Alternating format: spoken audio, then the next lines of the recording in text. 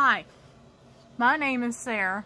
I am 28 from West Virginia, and I was just in the shower, obviously, and I decided that I wanted to try making a video. I've never made one before. I don't know what I'm trying to accomplish with this. I don't even think I'm honestly doing this to try to accomplish anything. I guess there's just so much stuff built up in here. Not just in here, but everywhere that I kind of want it out. And if somebody just happens across this video or any other ones I make in the future and it can help them, then I guess that's the best accomplishment. Not even if it helps them, but maybe you can relate or whatever. But I guess what's really on my mind tonight would be, I don't know, I've just kind of been down since yesterday a bit. We just got a really bad, well, I mean not a really bad snowstorm or ice storm, but for West Virginia, my area, it's pretty decently bad. We got it, what is today? Today's Friday. We got it Wednesday night, and I personally can't tolerate the cold. I actually suffer with a disease called Hashimoto's, which is a autoimmune disease that affects your thyroid. And what it is your body is literally destroying your own thyroid gland and stuff. So it affects everything from my hair loss, hair growth, to weight gain, weight loss, mood swings, tolerance to the weather, heat, cold, because a lot of people, I'll be like, oh, well, hopefully you stay warm, and they're like, oh, it's not even that bad out, and it could be 40 degrees, but to me, if I went outside, I'd have to wear a long sleeve shirt, a hoodie, my Carhartt vest, and a jacket, and I'd still be freezing, and that's no joke. But so like I said, I've just been kind of down since yesterday.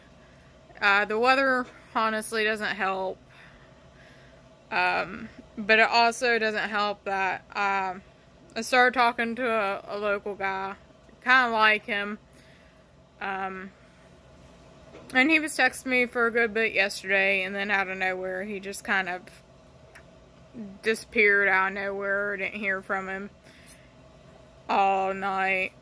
Normally since we've been talking, he would text me in the mornings and stuff, but he didn't text me this morning first, like normal. So that added in on top of not helping, I guess, my mentality, my emotions, whatever. I don't mean to say a lot, because when I was in high school, I know my English teacher, she always told us whenever we had to do speeches or get up in front of the class and talk, to never say It's not very classy. I try not to say a whole lot, but sometimes I just can't find the words up here. So I need a second, or... But, there I went again.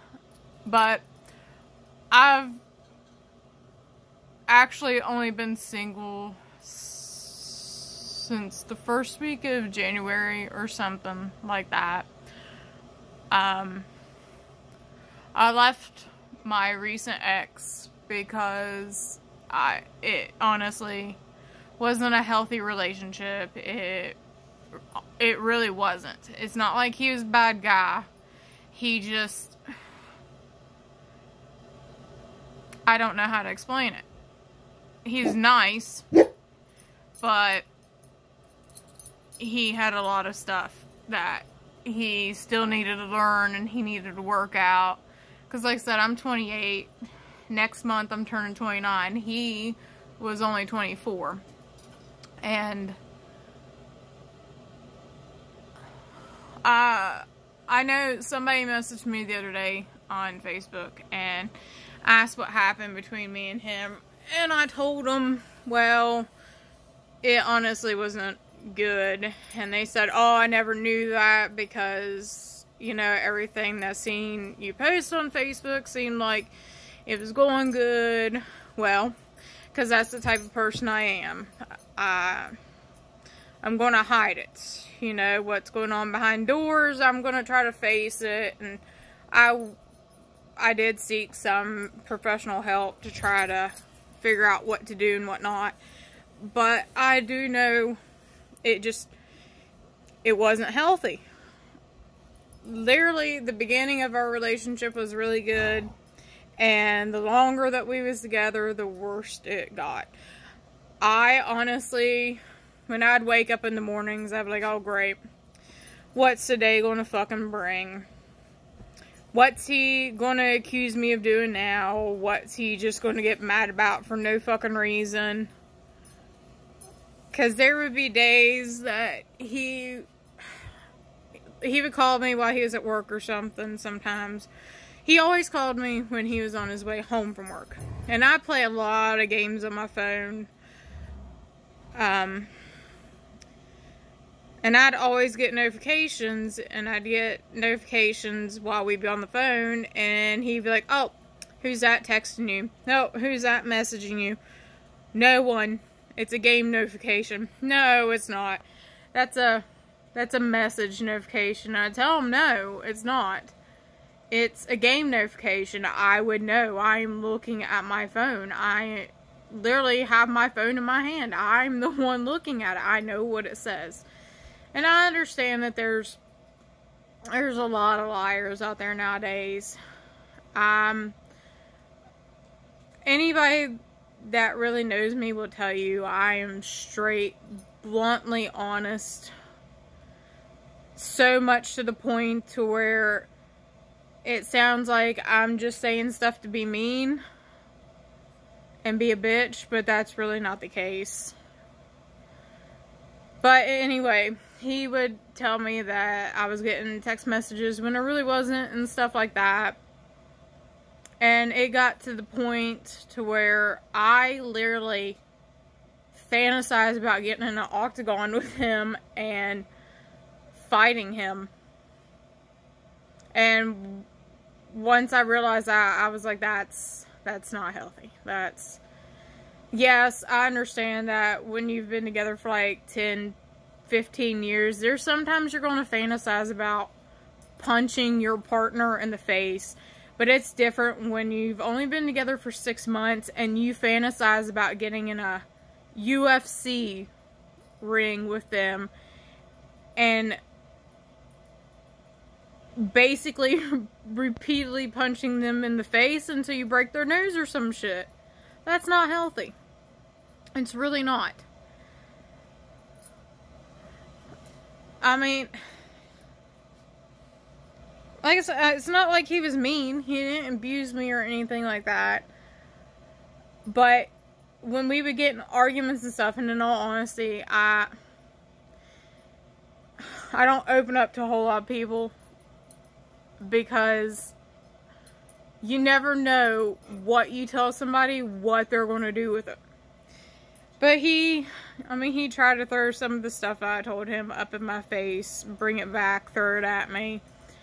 And never once did any of the stuff that he told me, never once when I got mad at him or we got in a fight, did I bring that up and throw it in his face.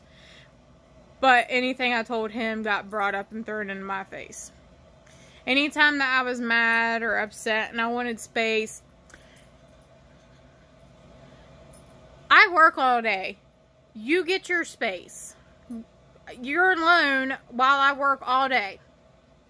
And the only time I see you is when I get off work and on the weekends. So you got plenty of time to yourself. That's not the exact words that he said, but that's pretty close to the exact words that he would say. And I would tell him, go hang out with somebody. Go do something on your own. Yes, I want to see you and stuff, but we constantly don't have to be up each other's asses. But it wasn't just stuff like that. I got accused of cheating. So in October, I got so fed up with getting accused of cheating that I left him. I left him for a whole week thinking, okay, since I left, maybe he would understand what he's doing that's not right. He had the password to my phone. I did not log out of Facebook. I did not log out of Facebook Messenger. So anytime that he would want on my phone, he could just grab a hold of my phone, enter my password, and open up Facebook, Facebook Messenger, and my text messages, and see absolutely anything and everything. And I let him do it too. So much so that I guess what really started the whole October thing was we went to Applebee's one day, and I have been looking for somebody to remodel my shower here in the house. And a male that is on my friends list on Facebook messaged me while we was at dinner saying, hey, I'm no longer in West Virginia, but my brother has a company up in West Virginia, and he does house remodels and stuff. I could give him a message and ask him to come give you a quote, blah, blah, blah, blah, blah.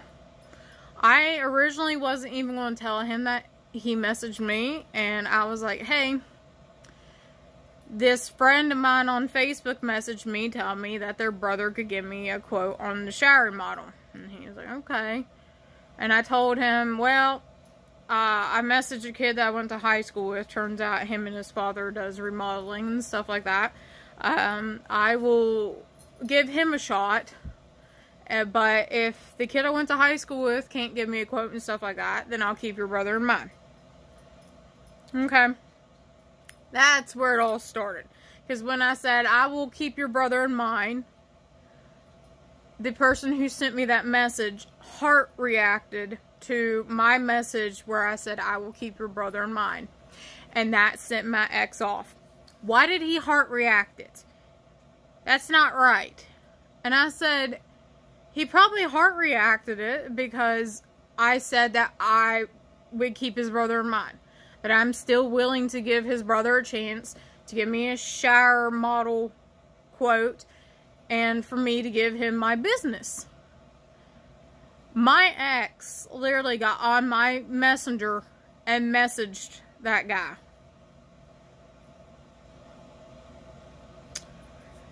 There, and then I got thinking, okay, that's not healthy. That's a side of him I didn't know was there, and that's not good.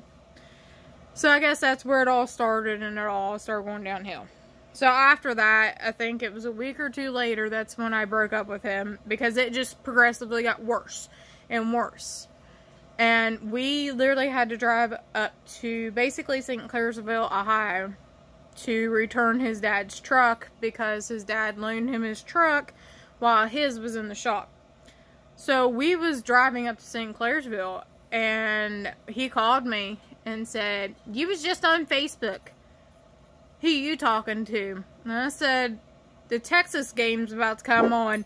I made a post about it. He said, no, you're talking to somebody. I said, no, you can literally get on Facebook and see that I made a post about the Texas game. He said, no, you're cheating on me. You are cheating on me. And I said, no. Because I can't tell you how many times I tried to explain to him, if you're on Facebook, it will show on Messenger that you are active. You don't actually have to be on Messenger for Messenger to say you're active. As long as you're even on Facebook, it will say you're active. So, we got in a big fight there. And it wasn't that night when we got home. I think it was the next night. I told him, I was like, I'm done. And it did work a little bit. My terms and conditions was that he would go see a therapist. And it wouldn't be one session, it would be at least 3. So he went to one session, and I could just see, a light switch flip, like, turn on. Completely different after he sat down and talked to somebody. Well, that didn't last long, because he didn't want to go see a therapist. He had the macho man mentality of, if I see a therapist, then I'm broken, and I'm not going to be a man. But for some reason, he had this childish thought that since his insurance would be billed, then his place of employment would see that he's seeing a therapist, and they would think that he's crazy, and he would lose his job. And like I said, I guess that was just a childish mentality in him. But I tried. I tried and tried to get him to see a therapist. So, fast forward to Thanksgiving. The week after Thanksgiving. Thanksgiving weekend, we went on a trip to the mountains of West Virginia. So we went to Elkins, to Spruce Knob, Seneca Rocks, Cass Scenic Railroad, stuff like that. We wasn't even home a week, and I got a message on Facebook Messenger in my message request from some guy I didn't know, and it was screenshots. And it was screenshots between my recent ex and his ex before me. This female that the whole time we was together, he called a hoe, a whore, a bitch, said that she used him for his money, that she basically used him as a piggy bank, she didn't work, that she cheated on him. All this shit. It was messages between him and her talking about working stuff out and getting back together. In the messages, he said that he did miss her, and he would be willing to work stuff out with her, but things had to change on her end. Well, I got them messages, and I drove down to his mother's house, and I raised all sorts of hell. Because this whole entire time, that he constantly accused me of cheating and stuff, and then he went behind my back and did that. Well, I decided, okay, I'll give you the benefit of the doubt, I'll try to work through this, blah, blah, blah, blah, blah. Well, the accusations of cheating got way worse after that. It went from, I'm pretty sure you're cheating, to you're deleting messages, you're hiding messages, you're archiving messages, you're fucking somebody else. There's someone else. And no matter how much I showed to him and I proved to him that there wasn't, it wasn't enough to convince him. I literally told him straight to his face one day, if I was talking to somebody else and I was completely done with you, I would leave the messages on my messenger for you to find so you could leave me. I also literally told him straight to his face one night that I couldn't even deal with his own bullshit. There was no way I was going to go behind my own back, making sure that I did everything correctly, to hide a whole completely another person from him. Like, I really couldn't deal with his own drama. Let alone, there would be no way that I could put up with hiding a whole nother person. I mentally could not have done it. I mentally couldn't even finish our relationship. Because I left him, I know it was the first week of January, I think it was like January 4th or something like that. I just couldn't do it no more. I just couldn't do it no more.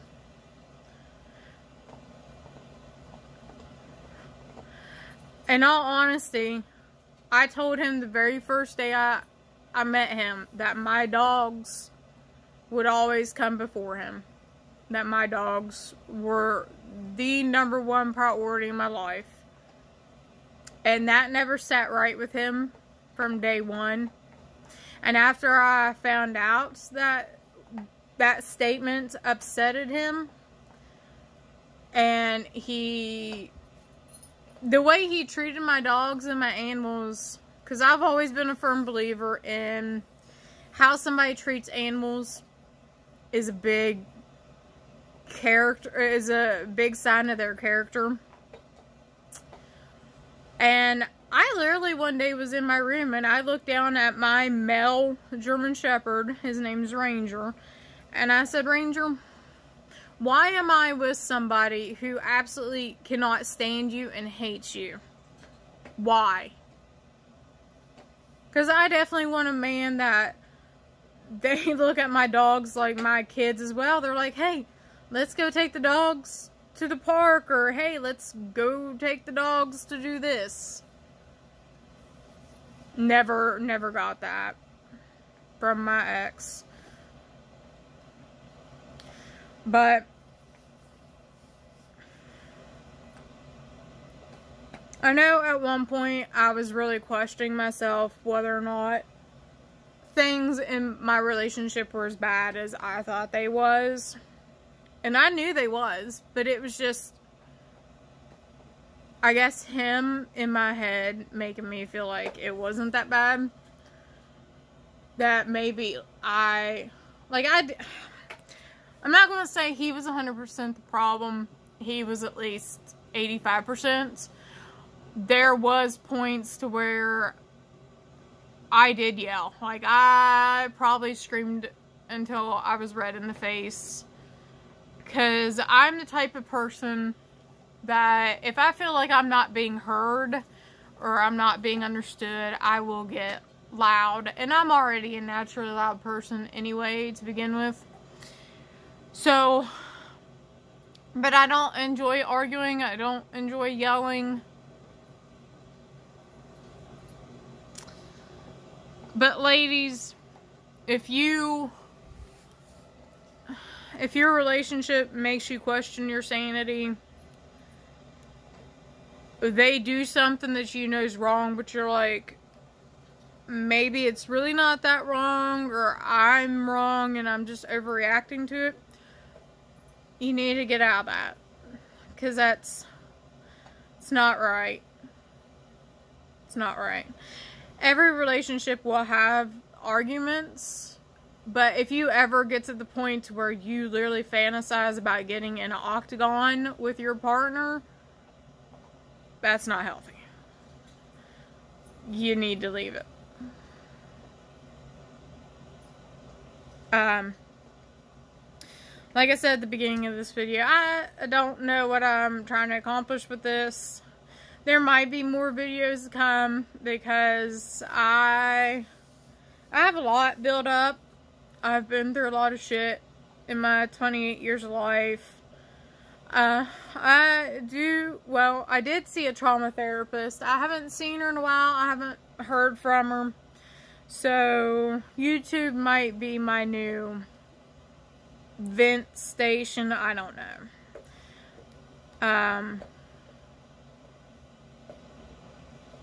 I guess